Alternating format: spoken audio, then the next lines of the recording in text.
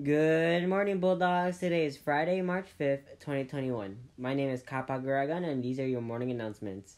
Happy birthday to Giovanni Martinez. Have a great day. Today's after-school clubs and activities are K-pop Club, Homework Center, Myrtle Mutts, and Girls Empowering Girls. The Semester 1 Spirit Winners prize packs are in.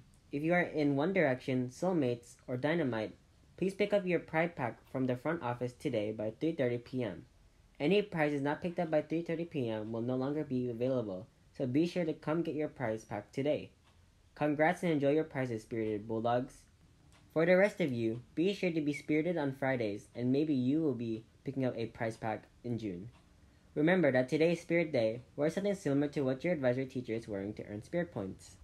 As we continue with Women's History Month, did you know that Tarana Burke is the founder of the metoo movement and began using the phrase metoo to raise awareness of the pervasiveness of sexual abuse, assault, and harassment in society?